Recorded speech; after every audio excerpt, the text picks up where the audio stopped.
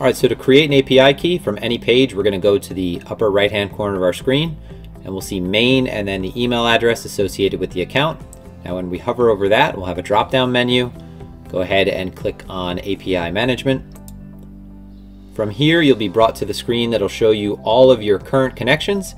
In this case, we do not have any, so we're going to go ahead and select Create New API Key. From here, we're going to enter in a name. So we'll go ahead and name this API. So I'm going to call this Ryan API. We'll type in the relevant IP address. So for the sake of this, I'm just going to make one up. And then we're going to go ahead and just select the type of permission. So I'll do read only. Now, once we select this, we're going to need to enter in our email verification code or our authenticator verification code. And from there, we'll have created an API key.